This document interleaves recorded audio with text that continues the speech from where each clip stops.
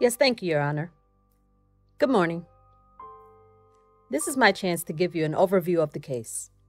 It's a case about organized crime, public corruption, and all sorts of illegal activities ranging from extortion to drug dealing to money laundering to possession of machine guns to murder. 19 murders. It's about a criminal enterprise, which is a group of criminals who ran amok in the city of Boston for almost 30 years. So you hear about crimes in the 70s, the 80s, and the 90s. And at the center of all this murder and mayhem is one man, the defendant in this case, James Bulger. You will hear that eventually, while he started out as just one of the many members of this enterprise. Eventually he took control. He became the leader. He was no ordinary leader. He did the dirty work himself, because he was a hands-on killer. Let's go back to the summer of 1983. There was a man named Arthur Barrett. Everyone called him Bucky. Bucky Barrett. By all accounts, a likable guy.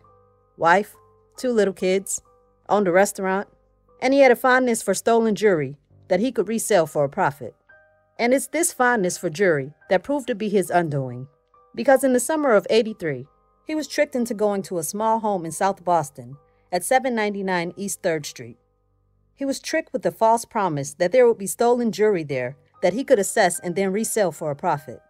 But instead, when he got to that small home, he didn't see any stolen jewelry. What he saw was this man over here, James Bulger, sticking a gun at him, yelling at him to freeze.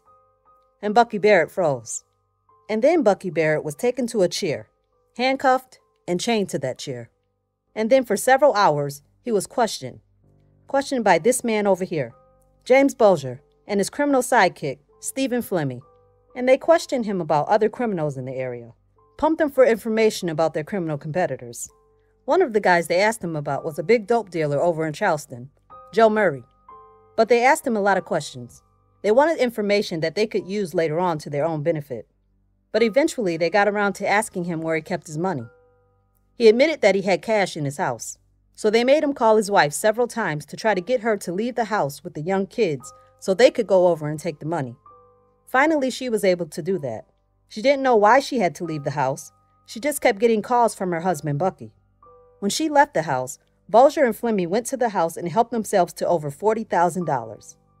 Now, as you will hear from Elaine Barrett herself, she's a witness in this case.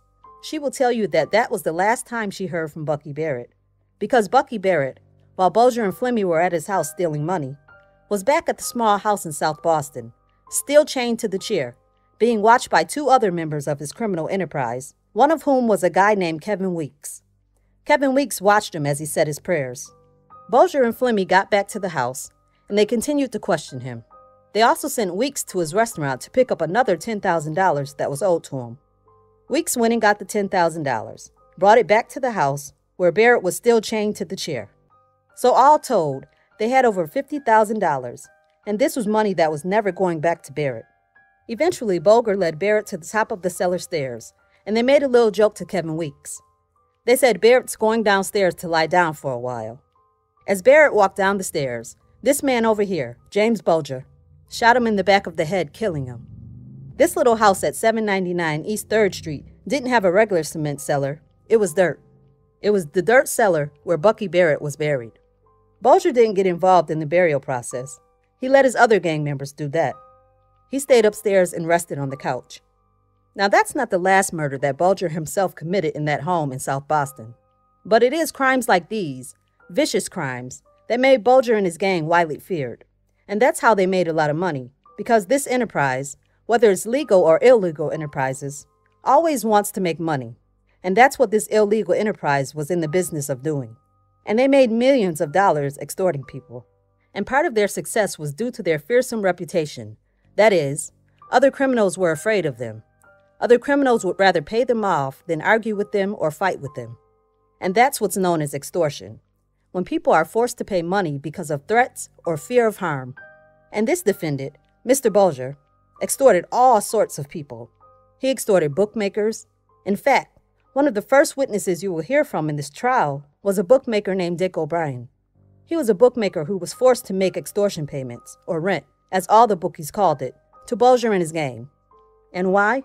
Because bookmakers are guys who make a living taking sports bets for people. So if you want to bet on the Patriots or the Bruins, whatever, you call a bookie or a bookmaker. And it's a crime. Obviously not the most serious crime, but a crime nonetheless. And it's actually very profitable. But the bookies who do it are very easy prey to the more violent criminals in the community. Because the bookies who do it, if they're approached and told they have to pay rent, don't want to run to the police, then they have to admit in their own wrongdoing, engage in gambling. But also, they don't want to run to the police because they're afraid of Bulger and his gang. So they all paid rent, or tribute, or extortion, because they really had no other choice. They couldn't refuse to pay and stay in business. Because if they refused to pay and still stayed in business, they got hurt. And that's what they had to pay for, permission to operate. You'll hear it wasn't just the bookies. It was also drug dealers in the area. They, too, were afraid of Bulger and his gang. So they, too, had to pay. Sometimes they paid on a frequent basis, so-called rent. Sometimes they were fined and had to pay a lump sum. Now you will hear from several drug dealers who dealt directly with Bulger. You will hear that Bulger liked to promote the myth that he had nothing to do with drugs. But you will hear from these drug dealers that in the 1980s, Bulger was deeply involved in the distribution of drugs in the South Boston area, especially cocaine. And he and his gang made millions at it. Now before I go too far with all the facts in this case, let me give you a brief idea of the charges. Because there's going to be a lot of names and places mentioned in this trial, and we will try to be respectful of your time. We'll try to be efficient, and we'll try to present this case in a chronological fashion. It's like putting a puzzle together piece by piece, but sometimes things have to be taken out of order. So let me give you an idea of the charges in this case.